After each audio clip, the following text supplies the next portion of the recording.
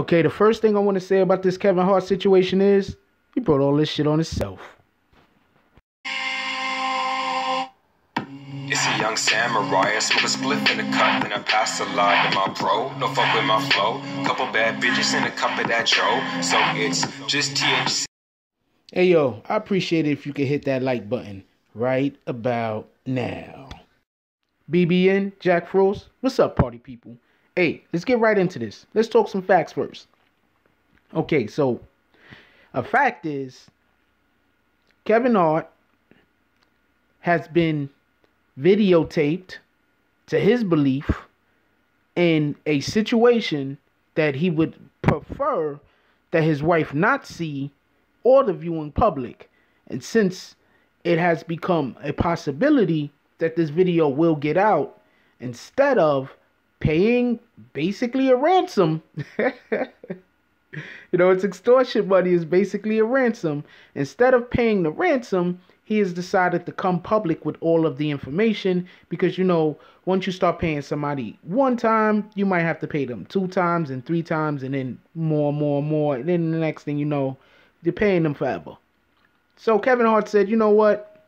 I'm going to pull a Slim Shady out this and I'm just going to expose myself. That I think was very smart for multiple different reasons. Like I said before, you don't want to have to pay, and then the person comes back again. Obviously, what could this person have going on in their life that they're extorting you in the first place? They must not have anything going on. So let's say you give them a couple $100,000, right? Let's say you give them $100,000. Who isn't to say that they're going to blow through that in a matter of a couple months or a month? I knew this dude, right? He got money in the worst way possible.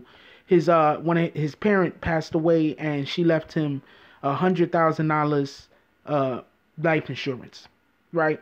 So basically he got $100,000 or something close to that. I mean, I don't know what taxes would have did or if taxes is involved in or whatever. The dude spent the majority of the money smoking weed and hanging out with his new friends. Not his old friends that this is the things people do. Not his old friends that have been around him his whole life, but some brand new dudes that he just met. Ran through all of his money. Next thing you know, he doesn't have any money left. So who isn't to say that Kevin Hart gives this lady $100,000 and she don't appear back up on his doorstep 2 to 3 months later? So he did the right thing. Look, before you could expose me, I'm going to expose you. That's 1. Okay. 2, there's I didn't literally hear the girl say this on any kind of audio, but supposedly she said that he was so inebriated that taking advantage of him was easy. That's what she said. Now, if we're going to say giving a female too much alcohol or a female could be at the point where she cannot consent, then we must also agree that a male can be at the point where he cannot give a consent. Right? I mean, right? There has to be a point. If there's a point for a female to be so intoxicated that even if she says, yes, let's do it, you have to say, look, baby, this don't feel right. Then exactly the same thing should be said for a man. Matter of fact, if a female is too inebriated to give consent, that is rape. If you intoxicate a female or drug a female up to the point where she cannot, where it could be thought of that she cannot make decisions for herself, and she agreed to have sex with you after she has been intoxicated past her point of being able to make intelligent decision, that is rape. Literally, that is rape. This is not me saying that's rape like, oh man, I believe that that's rape. Or in my opinion, there's a moral compass that we must all have. And if you do that to a female, then basically my moral standards tell me that no, I'm saying it's rape because the law says it's rape. That's rape. So now she's saying that Kevin Hart was so inebriated, he was so drunk and so high, she said drugged or drugging or off of drugs or whatever she said, that he cannot, that it was easy. So one, that leads me to believe that before he got drunk and high or whatever the heck he was, you've tried before and were unsuccessful. That's what it leads me to believe. You've tried this and you were unsuccessful. And now he's all unable to control himself. So yeah, we up in this bitch. You understand? So that's one. That's one point where she has absolutely, out of her own mouth, it sounds to me like she's broken the law. And on top of that, that would make more sense why he would come forward with such a thing. Because I'm not paying you because you drugged me, or I'm not even there yet. I'm not paying you because I was at whatever function and I got so drunk and so high I couldn't control myself. Or it's not even that I couldn't control myself. I don't even want to say that. I'm going to say that I didn't have control of my faculties and you took advantage of me. I'm not going to pay you for that. I'm going to pay you for that? I was so drunk and high, you took advantage of me and now you want me to pay you? I'm losing 2 times? Oh no, this ain't happening. Right? So that's one. Because that right there, once she said it was easy, he was so drunk and high, it was easy. No, drunk and drugged. She used the words drugged. So it was easy. So she raped him. That's rape. That's what they need to be looking into. That's 1. 2, she filmed it. Now, not only did she film it, she filmed it without his consent. Matter of fact, he couldn't even give consent. Because if you can't give consent for sexual contact, to have sex, you absolutely can't give your consent to be filmed. So he couldn't even give consent. So right then and there, that makes whatever she video recorded evidence. That makes it evidence of a crime. So now, if she sells it to someone, they are now complicit in her crime after the fact. I haven't seen it on TMZ. I'm going to be surprised if I see any of it on TMZ. Anything that involves the sexual part of it, I would be surprised if I see it on TMZ. Because they got lawyers. They know this.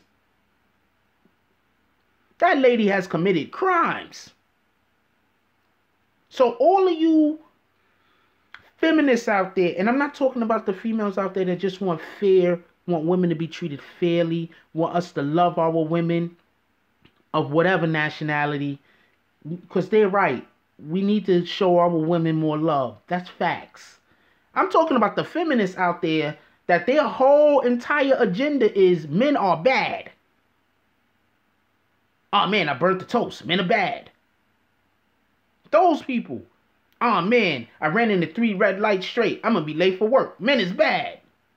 Those people. Those are the ones I'm talking about. Oh man, I poured my milk on my cereal and then I had to go answer the phone and when I came back the cereal was soggy. I can't eat soggy cereal. Men are bad. Those are the women I'm talking about. The ones that irrationally blame men for everything. Them. If they're not also saying that this young lady raped this man, that just shows the hypocrisy inside of all of this extreme women's movements that they got going on. You can't go on the internet. Oh man, I can't even tell you some of the stuff that goes. Everybody has the internet. Everybody has Twitter, dang yeah. So y'all know what I'm talking about. It's just insane. It makes it so I don't really want to tweet out anything even positively towards a female saying something positive. I tweeted out about 3 or 4 positive tweets last week and got shit for them. Got absolutely attacked. It's crazy. Absolutely attacked. It made no sense. Why? It's crazy. It's just absolutely insanity. So basically, as far as whatever's going on with Kevin Hart, I don't know. I'm just telling y'all basically from what I heard. I'm going to do a little bit more delving into it and try to find out exactly what's going on in the situation. But I'm not going to just report stuff just to be... They over here harassing his wife. Like, what does his wife know about this? You got the reporters or whoever they are running up on his wife saying, hey, are you and Kevin doing good? No, her and Kevin are not doing good. Her husband was raped.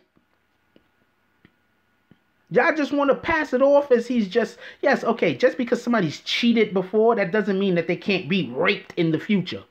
That's one. Two, she was the person that he cheated with initially and left his first wife. So, if anything, she knows exactly what type of ways that this dude cheats and how he goes about his cheating.